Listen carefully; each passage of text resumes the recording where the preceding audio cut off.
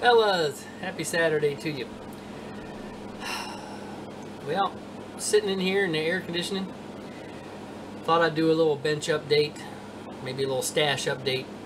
I've got all these models sitting around I bought, and I want to put them up away, but I wanted to do a stash update before I did, so I got to do that so I can get them off my desk. First little bench update. I was working on the Concorde. As you saw in one of the previous ones, I got the tail painted. I'm not doing the regular British Concorde, British Airways. I'm doing the one from the movie Airport 79. So oh, gotta grab him here. Airport 79, the Concorde. So I printed out some decals this morning. I just got done spraying them with the Tester's Bonder. And so those words go right on the tail here above the thing, and then another one here on the side. And then there's a few on this sheet I'm going to use around the doorways and some warnings around the engines and things. And then that one should be done. Another thing I've been working on days when I don't feel good or I sit out in the living room with the wife. My son got me this Gundam for Christmas, and I decided to take my time on him and watch some videos and was going to make him right. Now, I'm not near done, but he started here, and put him in frame on him. I used the hairspray technique on him. I don't know if you can see it, but I sprayed it with the red, or the rust color paint, and then I sprayed it with hairspray, and then I sprayed it with the green, and then I just took the a little brush and some water and scraped off some of the corners there. So now I'm gonna have the book from Mike Rinaldi on using oils and stuff to weather. So that's my next thing. I'll weather them up one of these days when I'm bored sitting around, maybe after my surgery. So those are the two things I'm working on the old bench.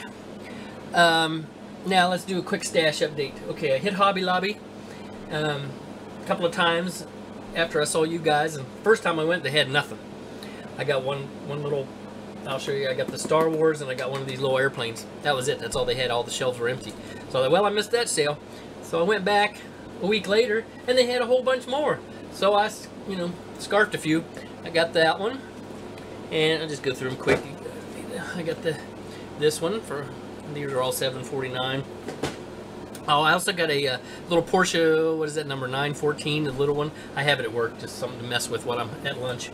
I got this one, $7.49. I already had this one, but for $7, there's no way I wasn't going to scarf it.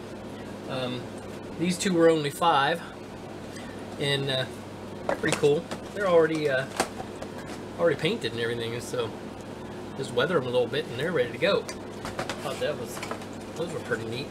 Little planes for $5. Got one the first time and one the second time I went back, and then I got the TIE Striker here for $9. So I only have a couple of the 172 scale. I've been buying the 144, so they all match. But I do have a couple 172 of the loose ship and stuff. So well, I am ill prepared. Where's my other ones? I will be right back.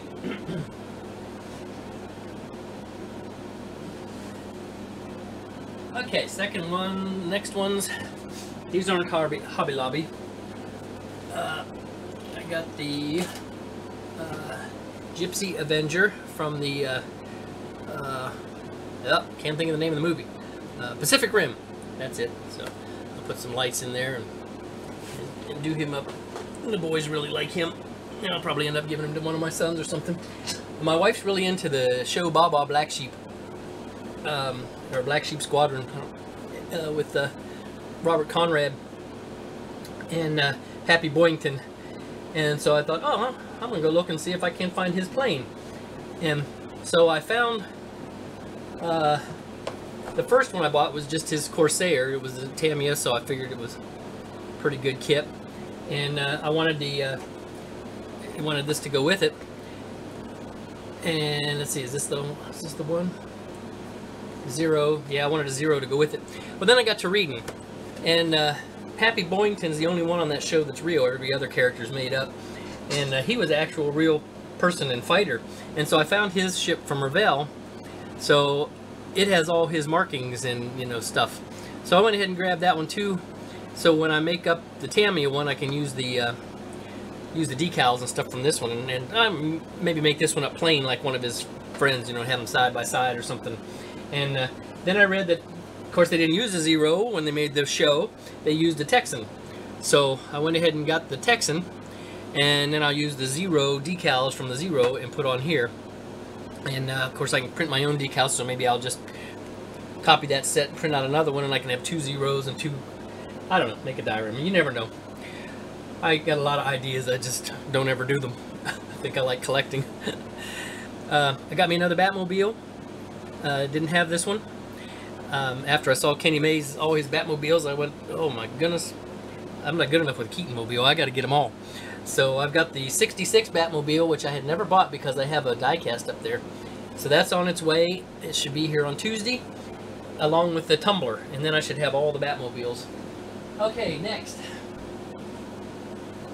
I got the new 1/44 scale Millennium Falcon, the Solo, Lando one from the new movie, Solo. And I have the other one, the regular Han Solos from Bandai. And this box was so much bigger, I thought the kit was bigger, but it's not. When you take them out and put them together, they're exactly the same size. Okay, a couple more. We got these from Spotlight. Whoop. Oh, I'm messing this up big time. I got these two from Spotlight Hobbies. I know I buy movie kits, but I didn't have any Vans, and they were on sale for 17 bucks, so I scarfed 2 Vans.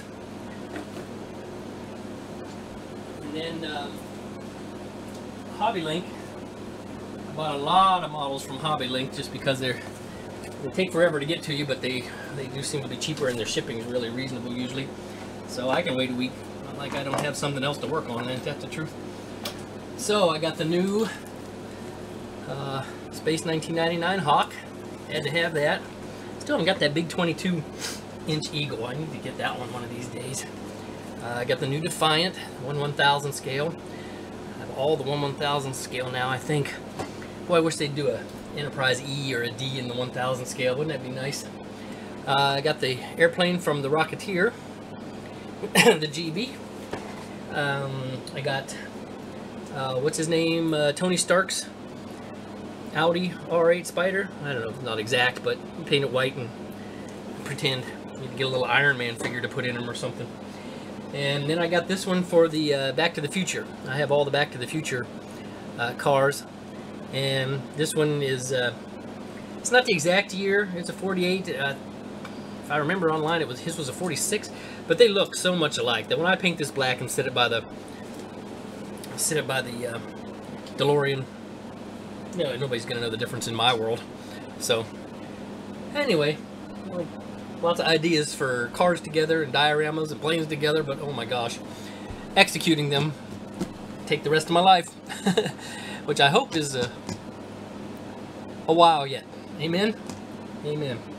Alright guys, that'll do it for this video. We're up to 8 or 9 minutes now, so I've bored you long enough. One more thing. Got Vince's card. Vince Weston's shop card. Got it this morning. Sent yours out 2 days ago, Vince. So you ought to have it, I think it was 2 days ago, or was it yesterday morning? Might have been yesterday morning. Anyway, you ought to have it Monday. But thank you, buddy.